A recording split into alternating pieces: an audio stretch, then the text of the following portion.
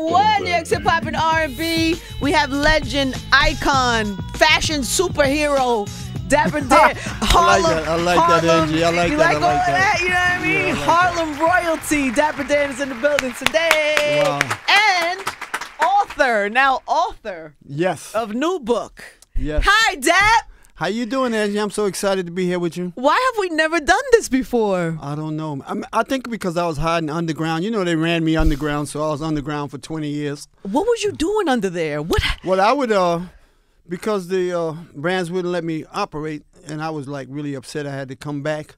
So I would like still create clothes, drive from New York to Chicago and hit every city, you know, all the major cities, and come back, and then hit all the cities going to Atlanta. All right, wait, I gotta stop you. We gotta go back. Yes. So you're on fire, right? Like you've sold clothes to everybody. You've made iconic. I mean, where's the picture that I just saw that I was like, this is the Rakim jacket. Mm-hmm. Where's the Rakim jacket? I want everybody to see it in Dap.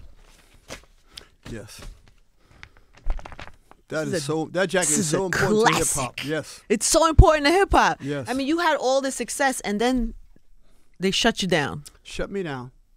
Shut me down, Angie. That has to be, you're saying it like it's no big deal and you're on the streets, but that has to be an awful time for you, right? Like it has to be, you're hot and you know what I mean? And then how are you surviving? And you know, Angie, I grew up in the 50s and the 60s, so this is what we expect. We expect opposition like that. You do. So like today, young guys today, they would be on fire with something like that. You know, today we can expect more things to happen for us than back then. Mm-hmm. So it was just like another day dealing with the system. Yeah. You know, but I survived it. And who was the first person you designed for? That's a good question. It might have been. You don't it remember? might have been LL was either the first or the second, somewhere like that. How did LL see it from like some local LL rich? like no, a gangster bought it. Yeah, All the I was gonna rappers say. initially was bought by gangsters because I only catered to gangsters in the beginning. You know, the hip hoppers didn't have any money back then. Right. The rappers had no real bread, right? That was like the birth of hip hop back then. So they wasn't getting money like that. The only ones who had money back then was the Fat Boys. Wow. They're the only ones who came to the store with crispy $100 bills. Wow. So they were probably them or LL, you think? Yeah, them or LL, yeah. And then how much longer than that was this Rakim? Did this happen? Rakim was shortly after that. It Yeah. was just like they just started rolling in after that. It was a domino. But, like hip hop does that, you know. Somebody, you know, it's the one up thing. Hustlers do it and hip hop artists do it. Yo, he got that. I got to step it up. You know. It's still happening. It's still happening. It still happens all the time. Yeah. And it's made a business for many people. Exactly. For many people. Yes, it does. So when did you know? When were you like, yo, this? Did you always have that confidence about your stuff, or did you all of a sudden see it on somebody and think, oh, this is moving the culture? Angie, it started with me, you know. All the hustlers that knew me, because I was like professional gambler in the street at the time, everybody liked the way I dress. So I was a big influence in Harlem already. Yeah. You know what I mean? So, because when you're gambling, people, you know, you want people to think you got a whole lot of money. And what were you gambling? Dice. Dice, yeah. And cards. And you were nice? Yeah. Excellent. Amazing. Like how nice? Like making a living? Yes, Money? solely off that. Oh, wow. That's what I'm known for. People know me for that. Right. The clothes came later. They know me for dancing Danny, gambling Danny, and then fashion Danny. Dapper Danny came later on. That was always my name, but they didn't know that until I decided, I said, let me go and open up on who I am. Yeah. So you were just like this young Harlem cat and who taught you how to dress like this, and who taught you about fashion? Well, it was the older guys. Now, I watched them all the way coming up.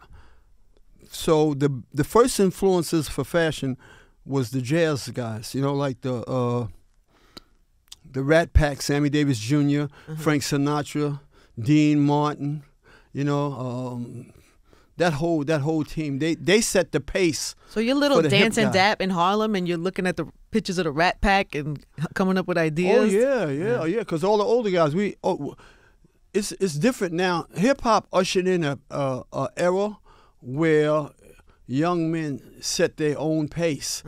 But I grew up in an era where it was like style came from the older guys and straight through. Yeah. Hip hop broke from that narrative completely. Hip hop created something that was so amazing.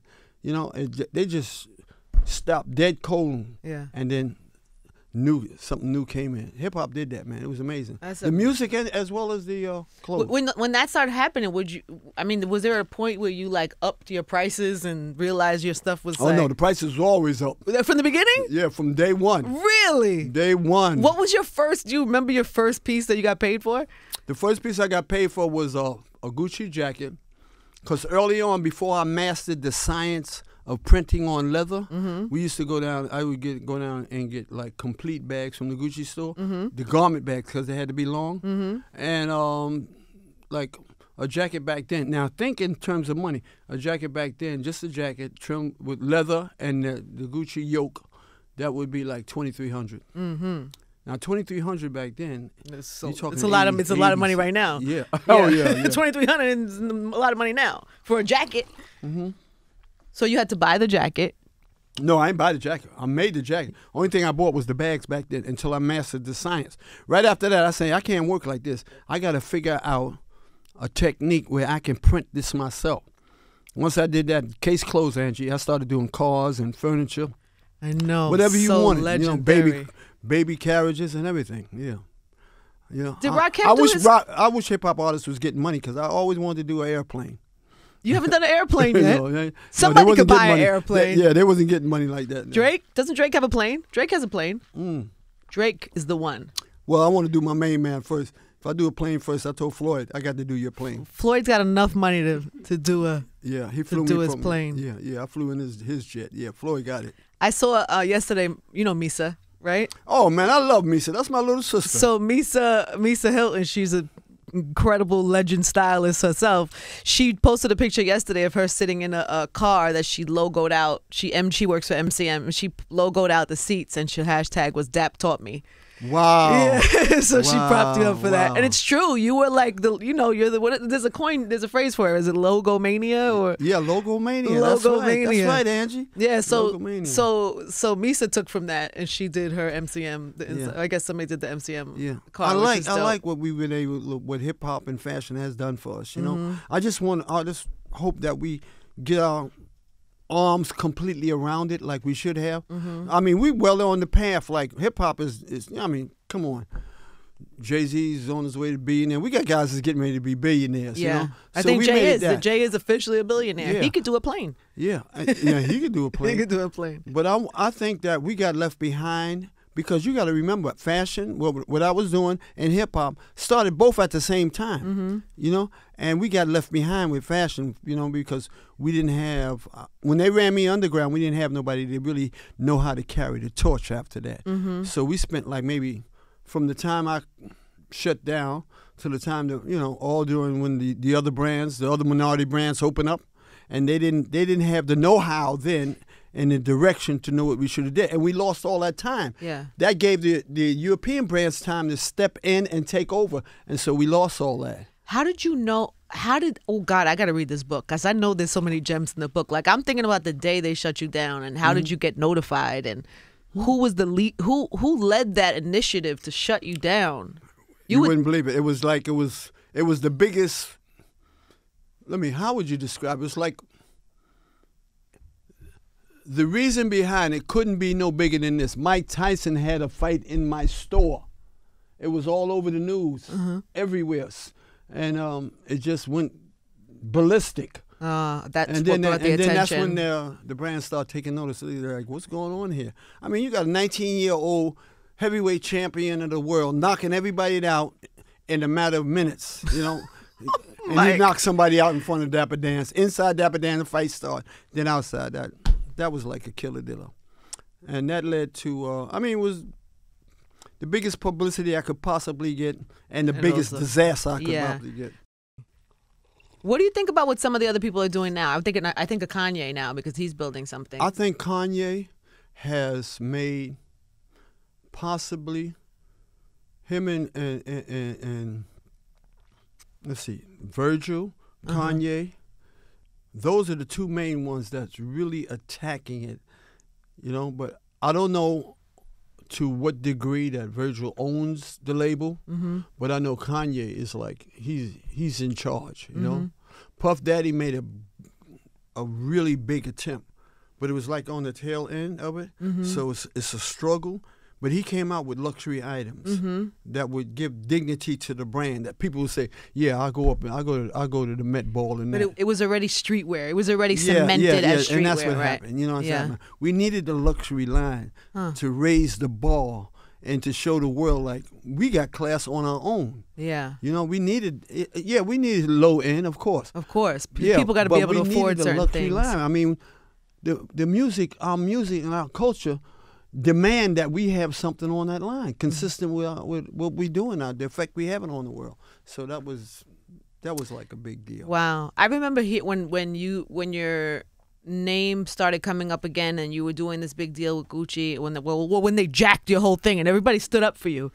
Wow, isn't that amazing? Wasn't that an amazing? Was that Let me tell you something. It felt amazing as a fan to watch people stand up for you. Yeah. I couldn't imagine what that felt like for you. Oh man, it was like incredible. Angie, I grew up, me coming up when my first out, there wasn't no social media. You know, I had to relearn how this thing worked. You know, Right? Is this thing I had to on? get into this. I didn't know the power that it had, man. Yeah. And Twitter went in. Yeah. Twitter changed my life, man. Wow, that's so sweet. Twitter changed my life. They said, no, we know where that come from. No, we know where that come from. We ain't having it. Yeah. And it opened up a whole new world. Supreme and Louis Vuitton, that collaboration that they did, Right. that came out like 2 years ago, right? And when they debuted that collection, and everybody who attended that show got a letter on their chair stating that this whole collection was inspired by Dapper Dan. So they didn't get no, and I'm, we need to know that. Who was inspired by who did that? Who led It that? was that was the brand itself. You know, they had to do it so they didn't get no kickback, because when you look at it, you can see it's all it's all evolved from what I did. Right? Yeah, but somebody had to take responsibility to be like, let's at least. Yeah, but it was stated on the letter, you know, and it was issued to everybody attending the show. So they didn't get any kickback.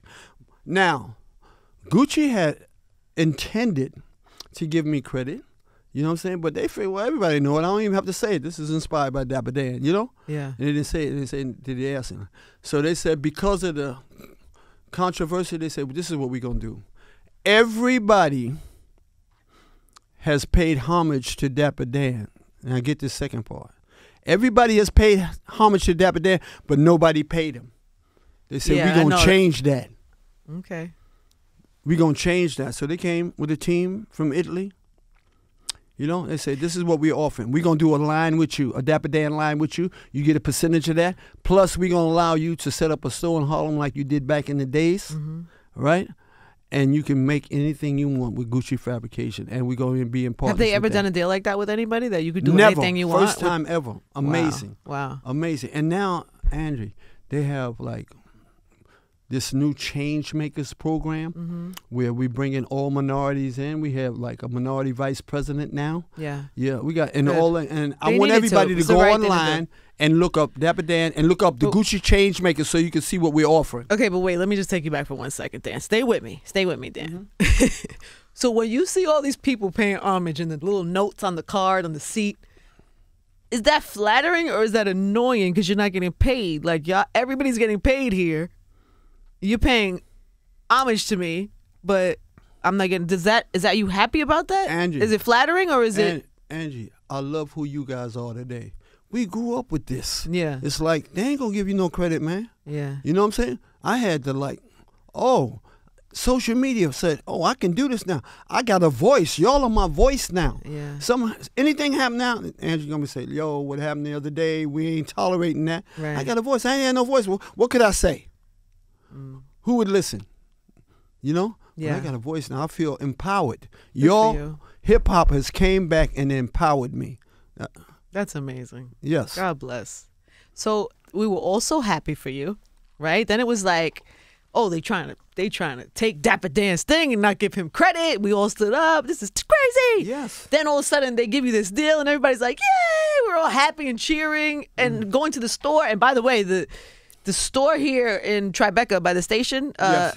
they have a whole section, a whole Dapper Dan section. Yes, I've been yes, in there yes. many times, bought glasses, flip flops, everything. Yeah. And it was just it just felt, everybody was so happy for you. And then this big Gucci scandal happens, and it just was, I felt bad for you. Yeah, I mean, something? I wanted everybody to stand up, and I thought it was, I understood everybody standing up and everybody protesting and backing up from the brand for a minute. But aside from that, I also felt like, like this is supposed to be this big moment for you. Yes, Angie. And it gets sliced, chopped.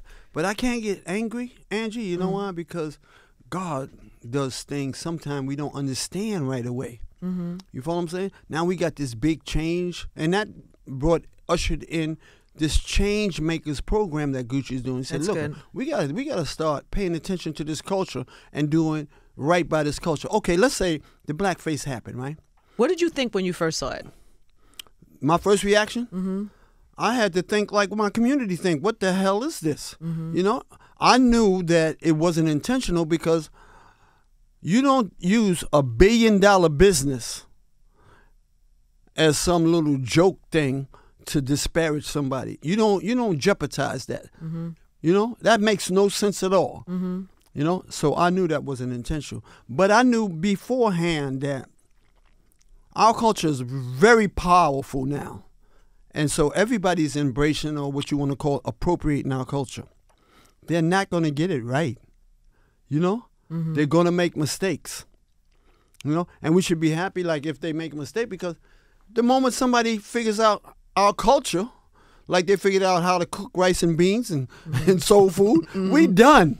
Yeah. You know? So we got to keep turning on. So I understand that they didn't get it right. That it was a cultural mistake. But, you know, mistake, it doesn't matter if it's a mistake. If you kill somebody by accident or on purpose, they dead. Yeah. You know? So, as a result of that there, you know, when you look at what's going on, I mean, this is not just with Gucci. This is across the board. Yeah, there was a whole bunch. Because they're appropriating the culture. They're getting involved in the culture. It's so powerful. Everybody wants to tap into it.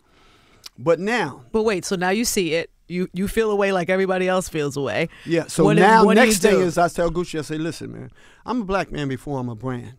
Y'all got to come here, come to Harlem. I'm going to get some people from the corporate world, and so we can sit down and work this thing out. You got to tell these people, my people, exactly how you going to address this problem. Mm-hmm. And the CEO of Gucci came to Harlem with his team, sat down with all these corporate people. What did he think about it? He felt that it was a big mistake. I mean, their whole team felt it was a big mistake. Mm-hmm. They didn't do it on purpose, you know, and they want to make amends. They want to do whatever they feel is necessary to fix the problem. Mm-hmm. And so they came to Harlem.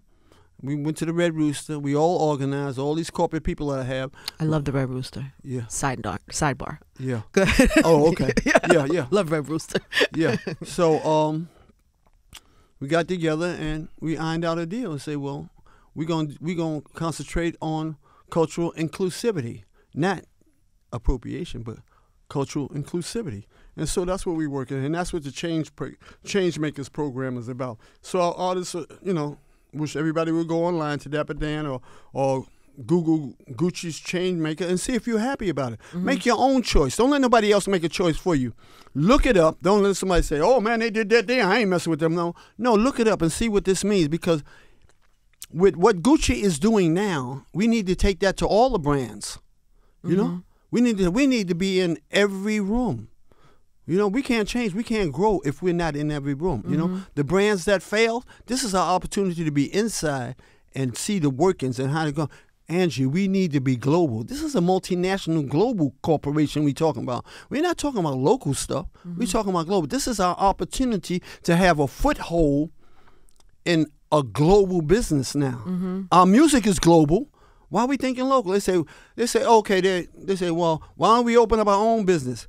Angie, our culture is around the world, right? How long would it take us before we can get global distribution?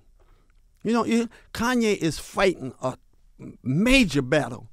And you can see from his experience and what's happening with him, it's not an easy thing to do. You know, we got to be inside to see how this works. Is he the furthest along, you think? Who, Kanye? Kanye is the only one that I can say he's the primary.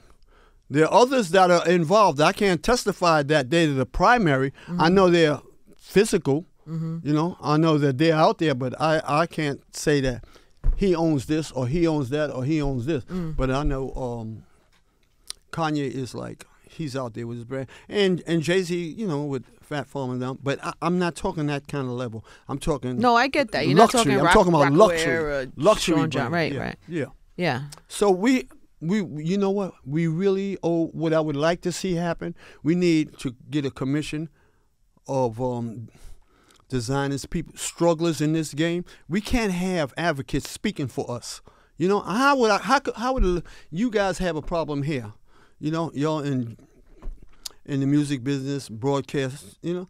If you have a problem here, it's not for me to go out there. It's for me to come to you and say, how can I help you guys address the problem? This is what we're experiencing now. People who are outside the fashion are the ones who with the biggest voice, and that's not right. First you come to us and say, what is it that we could do? That's what an advocate's supposed to do. You come to us and say, what is it? How can we make it so that we can get a big foothold in that? You don't go tell us, go open up your own business like it's that easy. If you want to do it that way, you open it up and show us how it's done. But don't get on the radio or go on social media talking about start your own brand. I had to go from a table to a 3-story building, rate it down, and start at a table again, and you're going to tell me how to run this? You're going to get down there and one day and just say, yeah, start your own business, we're going to buy film? Man. We want to sell everywhere. We want to sell in China. We want to sell in Southeast Asia. We want to sell in Saudi Arabia. We want to sell all over the world. We're not just here to just sell to each other. We want to sell global. Our culture is global. We're entitled to benefits of global business. If our culture is global, and we are the influencers, why would we go, Angie? Why would we go back to the corner selling T-shirts on a table? Yeah, but when you say we, then let's take a company, whether it's Gucci or one of the other, or not one of the other companies. It's not really we though, right? Yeah. Is it? When I say Gucci, then when I say we, I'm talking about minorities. Yeah. So how many of us are in those global companies? That's what I'm saying. This is our time to get in. Yeah. As opposed to you think it's better serves to get in as opposed to starting something new, and it taking however 150 years, 20 years. Be done, moved on to something else by the time we get there, and then we need new influences. Do you understand what I'm saying? No, I get that. Yeah.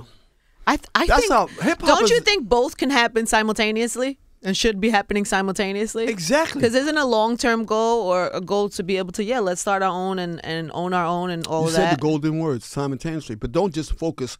Just don't keep focusing on thinking that we should start from scratch. We got to get in the door and then on the floor as well. Do you agree that, though, that it was a kind of inspiring show of power, the boycott? Okay, listen to this, Angie. What boycott have people of color ever had in America that has 0 results? I don't know. 0 results. We come out and boycott without a plan, Angie. Without a plan.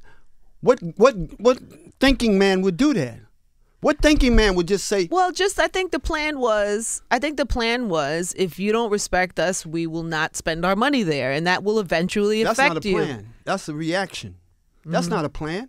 A plan is how you gonna get you to pay for what you did, how you disrespected us, how you appropriate our culture. If you're worried about that part, then you can get that any day. But we're asking for reparation for slavery right now, right? That took place, and while at the same time, our culture is being appropriated and we're not getting any money. So what we going to do, wait 115 years from now or something like that and ask for the money because they capitalize off the culture? Because we walked away from it? Mad at them? How much sense does that make? Are you getting a lot of feedback? Are you getting pushback? Can't you tell from my voice? I'm getting a whole lot. Yeah, I see. I'm fired up right now. I worry for you. I want this part to be clear. You're you say, go ahead. I want this part to be clear. We who are on the front lines of this fashion, who lives depend on it, and all these young people who have aspirations, we have to have a voice, and we got to talk to those who are sincere but don't understand how this game go. So if we can bring them two elements together, we can work. But just don't speak for you outside the battle. You outside the fight. It's easy for you to say that. You know what I'm saying? So we got to bring that together. And just like you said, we have a street team, and we have those that can infiltrate the corporations on all levels so we know how this goes. As an example I get when I was living in East Africa for a while, when Jomo Kenyatta took over Kenya, right? What he said was, look, everybody who wasn't a Kenyan, they had a lot of Indians who controlled the middle class there. He told all of them that you have to have an indigenous Kenyan partner or you can't do business here. Until they learn the business. Then after 5 years or so, they couldn't be in that business no more. So we should be in them doors to learn the business. Yes. And then we can have our own businesses. What do you think about that? I'm not upset. I think all of these theories could be argued. Really? Well, I think it's all about perspective and long term versus short term versus bigger picture versus now. Like honestly, I can see everybody's argument. Like I can get your argument, but I can also get other people's arguments. You know what I mean? Which is I don't understand other people's argument.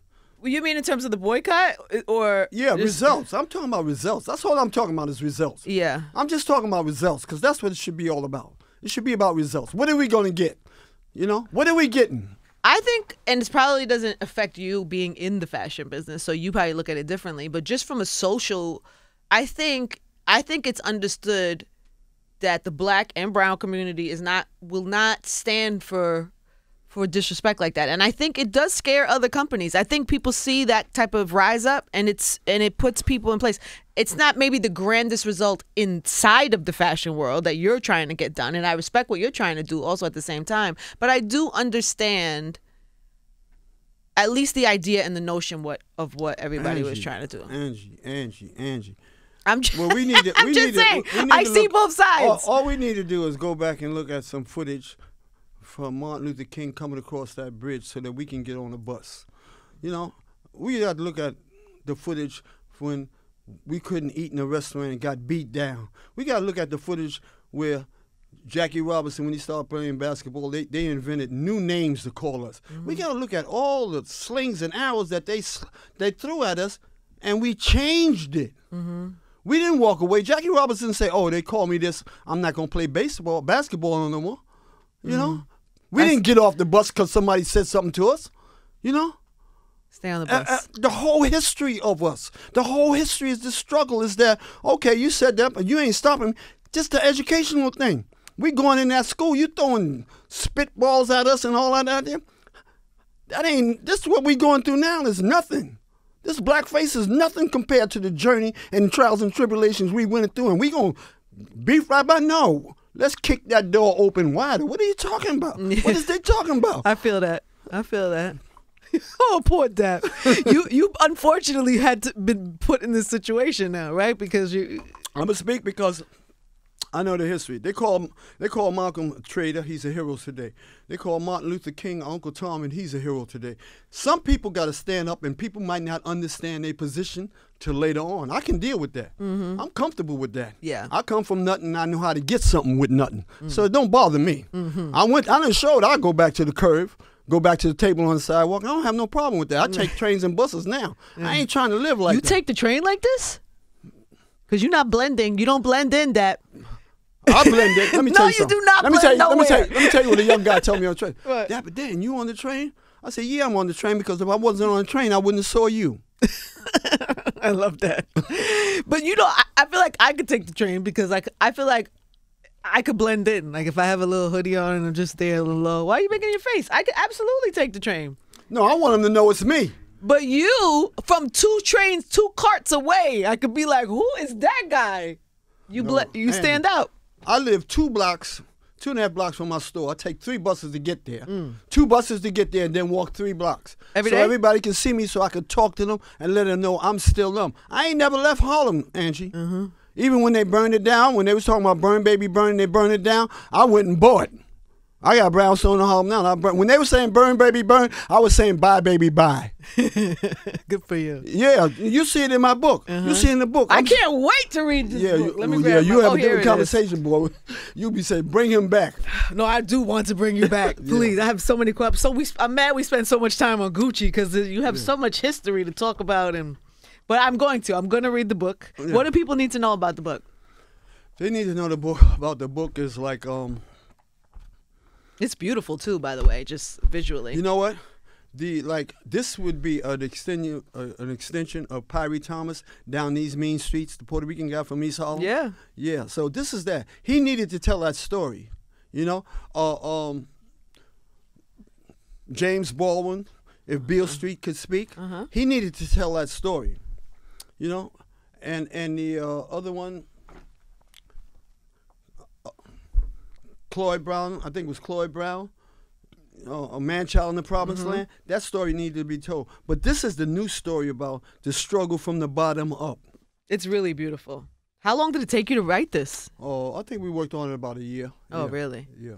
Does it have the whole thing of everything that happened? Everything is locked in me, man. As you see, I'm on fire with what my life has been about, man. I really think it's like people need to know what Harlem was like, how we got into this trap we in now. They need to know old Harlem so they can understand the new Harlem. You know, and everywhere is Harlem because, you know, everybody in Harlem is from somewhere else. You know, families is from somewhere else, so that's important. What do we do? Like, what is next? What are we doing next? Well, like, is there next is the movie. Oh, good. Sony's producing an epic movie that's gonna cover the whole span of my life. Wow. Yeah. Like a doc or like a No, it's gonna be a movie. A movie. Got it. Yeah. As it should be. Do we know who's gonna play you yet? No, it was gonna be different versions from the time my family came up from the South. Me growing up, all my hustles and a series of transformations in my life and what it's been like. You know, going to Africa, trying to find myself. You know. Yeah. The whole bit. Have you thought about anybody though in any of those? Not yet. Man, we got so many dynamic young actors now, man. It's like I thought about maybe somebody new so it wouldn't take away from the story. But I'm not worried about the acting now, because we doing great work in the motion picture industry right now. Yeah, it's pretty good. Even though I heard, who did I have? Oh, I had Master P. You know, Master P was here the other day, and he's doing his own movie, funding his own movie, right? And he was saying that 95% of the movie business, people of color are excluded from. Did you know that? Like, only 5% of movies are made by black or brown. Yeah, so it's a lot. It's a long way. So yes, we're doing well, but there's a long way to go there too. The movie industry is just like the fashion industry. We need to get in the rooms. Yeah. Because you can lose a lot of money. You know, Kanye invested a lot of money in the fashion industry, and lost. He lost a critical amount of money. And so in the movie business too, we need to be inside them doors and partner up with people who are in there and know what we need to do. You're amazing, Dad. Yo, how about A$AP Rocky? Oh man, I'm so upset. I know that's your boy, right? I'm glad you gave me a chance to talk about that. Look, you'll see in my book that I was locked up in a foreign prison for 9 months, right? Jeez. So it's a hell of a situation to be in. I just got the book. I didn't read that yet. I didn't know that. Dad. Where were you? Yeah, I was on this excursion going country hopping, playing the paper game. I ain't gonna tell you about it because I'm gonna make you read the book. Okay, but I'm ready. I was already committed. On the paper game, you're gonna learn about how we get up, how we got to do from the bottom. So you got locked up for 9 months where? In Aruba. Wow. I had just left Venezuela. I can't tell you the whole story. Okay, fine. Go ahead. I'll let you have fun. But anyway, with the situation with Rocky, I want everybody to know, man, when you go to these foreign countries and you have an act, and I know you have your security, take your security to protect your body. But as soon as you touch down, get security from there who understands the people in that country and can navigate any problems that come about. They could be a better shield for you than for you to approach the problem. You know, and they understand the laws. Like, you don't want to get. We have this tendency of thinking of, like, we have problems in America, but America has a real great jurisprudence system. You know what I mean? What do you compared to legal system compared to other countries. Jesus, we catch hell, but you don't want to get. You know, I've seen it. I've been in jail and locked up in a foreign country, and my friends as well. But compared to other countries, right? This system here is a sweetheart. There's some countries you rather be in jail here or free there. So what the situation with Rocky is that, and I'm gonna tell all the rappers, when you go on tour, just hire 2 guys from there. Let them have the problem. Let them have the problem, because you get involved with that there, the people might champion against you. Because you're not from there. Let them deal with that problem, you know. He can't control the press there. He can't control anything and there. it's not going to cost you much. Get 2 security guards. No matter what country you go to, get that. Let them deal with their own. You understand? I can't even believe he's there still. And I can't believe they have him in solitary. It's insane. You know what? Let me tell you something. Unless the policies change, when you get locked up in the country, like, they require that you stay in jail till you go to court. They can do that. They can require that you can't see nobody. Because I went through that. The only one you see is somebody from the American consulate. The American consulate, no matter what country you get locked up in the world, is required to see you at least once a month, unless you have an emergency and you send them a letter to them. But that's it. Jesus. Yeah, that's what you're facing. You know what? I'm going to tell you an important picture to see. Midnight Express. Midnight Express changed the way the whole world reacts to being locked up in foreign prison. So certain foreign prisons, we have a relationship with certain foreign prisons. You can get sentenced there and then do your sentence here. If you see Midnight Express, which is based on a true story, and that changed the United States policy on how foreigners are treated in certain countries, you know? Wow. Yeah, but people need to know that. It's very important to know that. When you touch down the country, you don't know what's going to happen. People are going to intimidate you. A lot of stuff we get angry about here and fight about that. You shouldn't. You should just, it's better to run than to get, because they know how to use those laws against you, even people who ain't right. So if you get the security that's from there. Let them fight that battle. Yeah. You know? Poor Rocky. Yeah, that's I'm trying to get in touch with him. I mentor A$AP Ferg, and I've been in touch with him. So he got people on, and Jay-Z is on, and some other people on, some politicians on. I'm just hoping it'll work out all right, you know? You mentor Ferg? Yeah, and his father. In what way? Like... Yeah, man, in fashion or in life? In life. In life. Yes, and his father before him. That's why he sought me out, man. He sought me out one day, and I was in the street and going to the store, and this car pulled up. I said, damn, what the hell is this? And he come out and he told me, say, man, I've been looking for you for 2 years. My father told me all about you. What did you do for his father? I mentioned his father. His father, you don't know, his father, Ferg, D. Ferg, is the one that did the logo for Uptown Records. Oh my God, I did hear that. Yeah, and he was the one that used to give all the parties in the park and stuff. But he was also an artist, a graphic artist. And I used to let him come in the store, give him his first screen, let him do silk screening, let him write stuff like that. That's what we need to do. We need that chain that goes down. Yeah, it's the big homie, little homie program. Yeah. So you reached out to Ferg already? Yeah, I reached out. I called Ferg. We talk all the time anyway. Yeah. Yeah. Oh, I hope everything works out okay for you. Yeah, that's crazy, man. That's crazy, man. Yes. Well, it is amazing to sit with you finally. I could talk to you for 2 hours more. I have so many questions. But will you please come back after I get a chance to read the book and we can do a full... Yeah. Get into it. I dare you. But anyway... When do people get it? Where do we get it? What do people need it's to know? It's at all Amazon stores. And... Everywhere books are sold. Yeah, every place books you'll have a New York Times bestseller for sure. Okay. Dapper Dan, ladies and gentlemen. Dapper Dan. Yeah.